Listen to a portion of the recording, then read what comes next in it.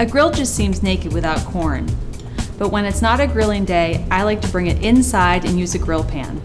There are many ways to grill corn: in a husk, wrapped in foil, or as I like to do it, au naturel. The grill marks will make it feel like summer inside. When I'm grilling outdoors and I want to add a little extra flavor to my corn, I brush on a spread like this herbed oil. Then I wrap the ear in foil and place it on the grill.